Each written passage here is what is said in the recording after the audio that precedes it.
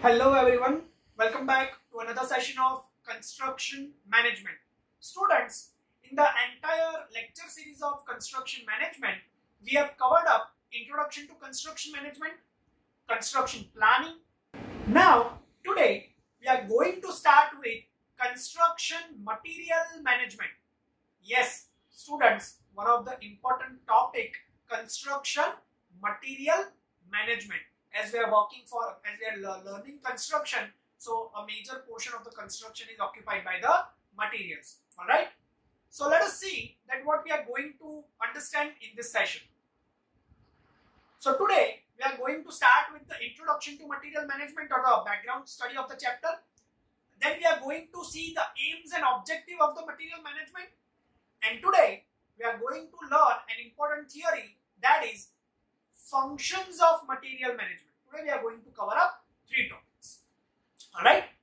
So let us start with introduction to the chapter.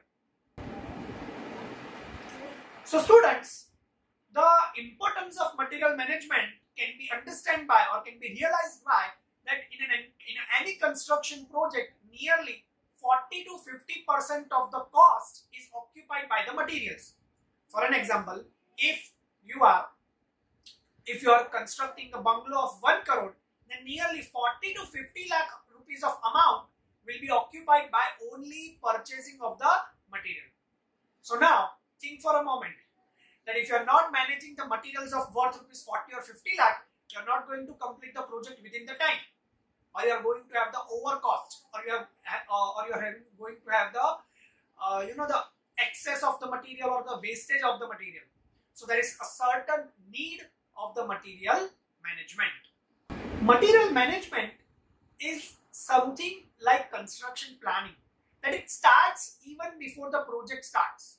Like what kind of material, what specification of material, what manufacturing of material, in what quantity, all these things you have to decide well in advance as you have done the construction planning. So that is your material management is kind of construction planning, that you are deciding something well in advance. So let us list down what kind of materials we use in our construction. I'm not talking about 5 or 10 materials. There are hundreds of materials which we use. Let us start. So first is cement, sand, aggregate, bricks, blocks, reinforcement steel, binding wire. Then you use white cement.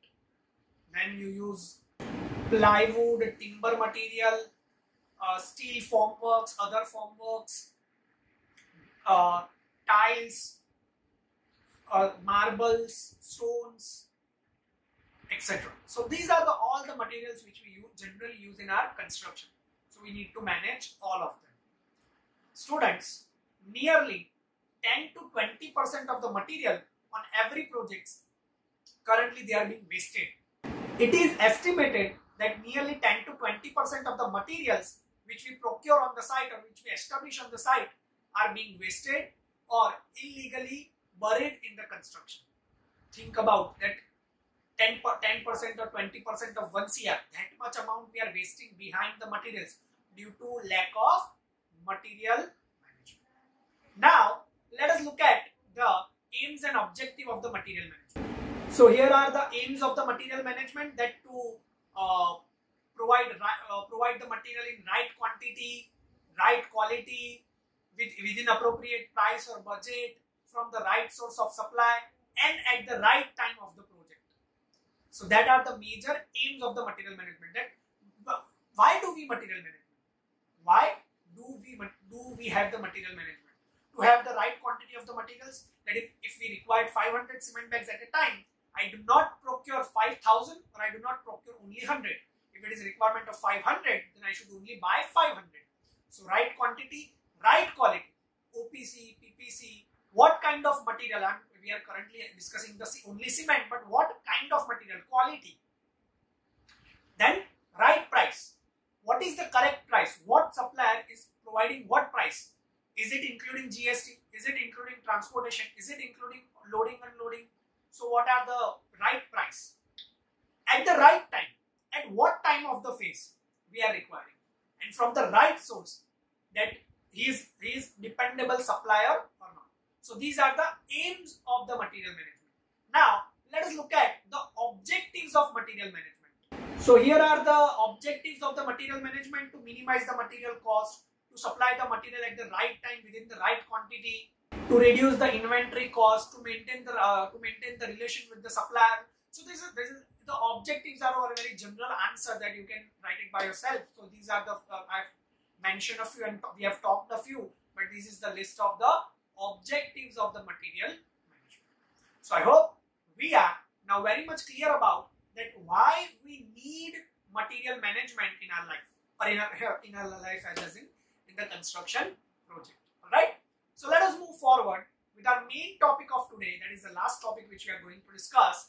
That is functions of material management. What are they? Let us see. So there are 10 functions of the material management, starting with materials planning, procurement, custody, material accounting, transportation, inventory control and management system, material codification, computerization, source development, and disposal. These are the 10 functions which we need to understand in order to learn the material management. Alright, so let us begin our discussion with materials planning. So materials planning is a scientific way to define what material we require in what quantity. What kind of material we require in what quantity. That is material planning. What we were doing in construction planning, what activity we are going to perform one after each other. So material planning, what material we are going to use and in what quantity. Alright. So materials planning involves identification of the material, estimation of the material, defining the specifications for the material, forecasting the requirement, locating the right source. So 5 steps in material planning. There are 5 steps. First, you identify the material. What material you require to do the work. Then you estimate the material, that in what quantity you require the material. Then you define the specification, that the material which you are going to use in the project having what specification, grade, or the company manufacturer XYZ. So then forecast that at what time or at what frequency you will require this material. And last, right source, that you take the quotation from the number of vendors and then you decide that okay, from this vendor we are going to purchase the material. So that is your materials plan. Second is procurement. Let us see that. So procurement is basically purchasing of the material. Then against of some money you purchase the material. So material can be purchased by 2 ways: local procurement, centralized procurement. In our construction industry, you can purchase a material by 2 methods: local and centralized. What are they? Let us start with local procurement. So in the case of local procurement, the site engineer or the site planning engineer identifies the requirement of the material, do the survey of the nearby local market and purchases the material as per the requirements. That is your local procurement. In our simple language, the site people finds the supply of the material by themselves. That is the local procurement. So now let us understand what is centralized procurement. So under the centralized procurement of the materials, the required materials are purchased from the head office or from a particular purchase department. So in such case, the site persons will raise a requisition of the material, that this much materials are required. Then the requisition will be sent to the head office. Now at head office, either owner himself or the purchase manager will again verify the requirements and then they will order on behalf of the site. So that is your centralized procurement. Now both the methods, students, centralized purchasing and local purchasing, both the methods have their own advantage and disadvantage. Like in the local, there will be no delay, but there are chances that that cost will be a little high because they are purchasing from the local market. Apart from that, there could be a disadvantage of quality issue, that when you are purchasing from the local market, so you are purchasing 100 bags from X and another 100 bags from Y. So each lot you need to verify the quality. While when you do centralized purchasing, the advantages you get as low price due to bulk purchasing or the commitment to purchasing from the single source. For an example, currently you are purchasing only 500 bags, but you know that this company is only going to buy from a single supplier. So there are future needs for the same contractor. So prices will be very low. Smoother purchasing. The site people has only focus on to the execution. They do not have to care about the quality and the delivery of the materials. And the specialized purchase people have better market knowledge. So these are the advantages we get from the centralized. Centralized method has generally only one disadvantage, that is that by going for the centralized procurement, the cost of the other cost or the indirect cost or the overhead cost is bit of expensive. That you need to hire a person, or there should be a computer PC with the internet connection. So there will be an extra cost of purchasing. So that is the only disadvantage. Now, as we understand that the purchasing has two kind of methods of purchasing, there are two kind of approaches also in the procurement. Early procurement approach and late procurement approach. In early approach, what happens that you early store the material before the requirements, in advance. So when you purchase the material in advance, the unnecessary amount is being blocked. You need to have enough storage space, and there are chances of theft or damage to the material. And there is late approach, as and when required. So there are chances that you can't purchase the material at the right time. For an example, if I require the material tomorrow, if I try to purchase today, supplier might say you that it will take you 3 days more. So in the late approach, there are chances of delay, but in the earlier, there are also certain disadvantages. Alright, so that is our second function, procurement. Now move forward with third. So the third function is custody. Custody, that means when you receive the material, you store the material. You are not going to use it directly. For an example, if I am procuring 100 bags, I am not going to use the 100 bags at that time only. I have to store the material. So that is the taking custody of the material. So while you are taking the custody of the material, there are certain documents which are involved in the custody, such as inward register, issue register, outward, gate pass, delivery challan, indent, material receipt note, etc.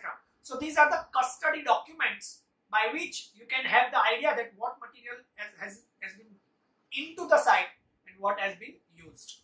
Right? So that is our third function, custody. The next function, that is materials accounting. So the main functions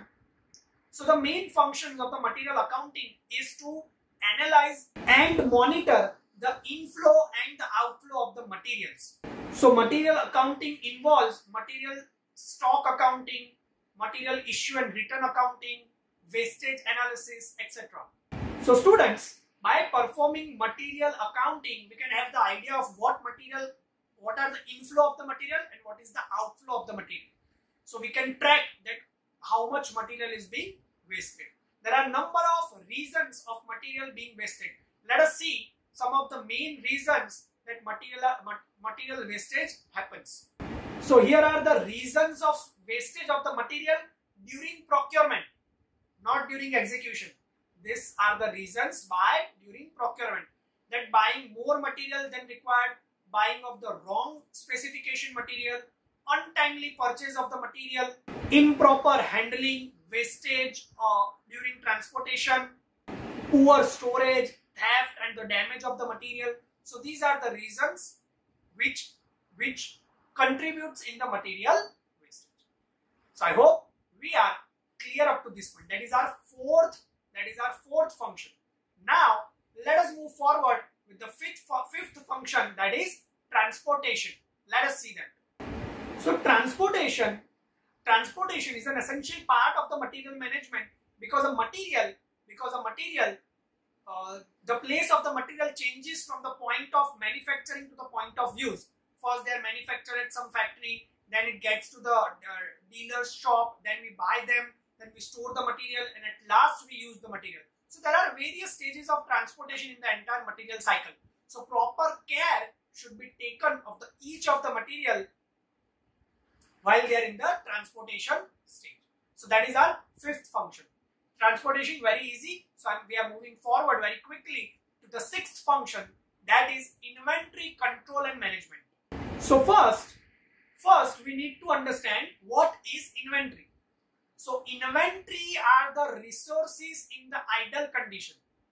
They are going to use in the project, but currently they are idle condition. So that are your resources, or that are your inventory.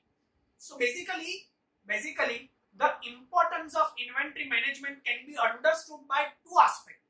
First, generally we refer as it stock. So if there is more stock on my side, then my funds will be blocked. I need to have the storage space, and there are chances of theft or damage to material.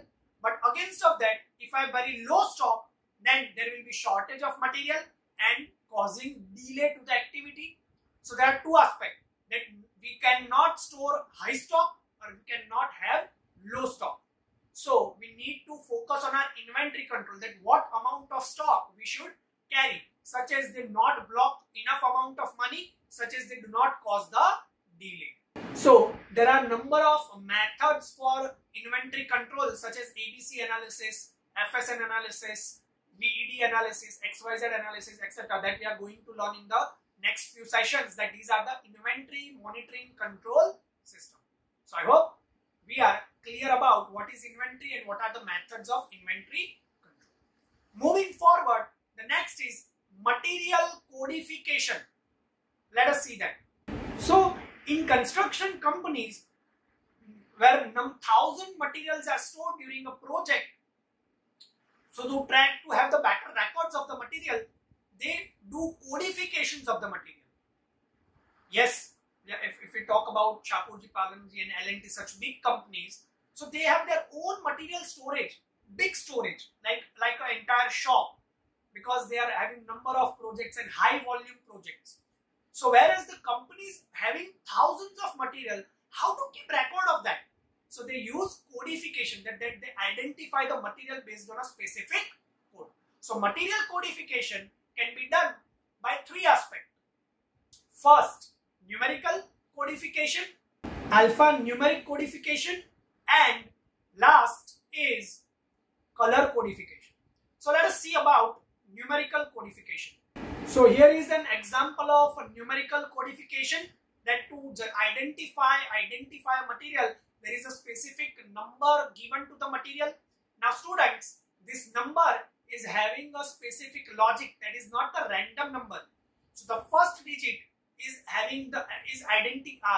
indicating the main group, second is indicating the subgroup, third is indicating under the subgroup name of the material, then there is grade or specification. The remaining numbers are identifying the grade, diameter, weight, etc. So this is how you can do the material codification by numerical. Let us see the example of alphanumerical. So here is an example of alphanumerical. Again, in alphanumerical, that is the combination of number and A to Z alphabets. So again, the first numerical alphabet is the main category, then subcategory, then class or the actual name, then other dimensions, grade, or the specifications of the materials. So that is alphanumeric, right? And if we talk about color codification, so in color codification, based on various colors, we identify the materials. So that is your material codification. Now let us talk about the computerization, eighth function, computerization. Let us see that. So by computerization, that means by use of various computer application, we can do the material management, such as forecasting the change in price of the certain material, having the proper material schedule at what time, what quantity of the material is required, preparing the specification and the finalizing the supplier, etc. So these are the use of computer application for the material management. All right. Now the next is source development. Let us see that. So students, managing vendors or the supplier is an important concern in the material management. The evaluation of the vendors to be done on the regular basis, and only satisfactory vendors are to be encouraged. It is very important to develop a relationship between customer and the supplier. There are certain methods such as vendor managed inventory. But students, by source development here, I would like to inform what I want to convey is that your material vendor should be able to understand your project requirement. He should not treat you only as the customer. He should be knowing about the criticality of the project, understanding your image or value, etc. So source development is the biggest issue.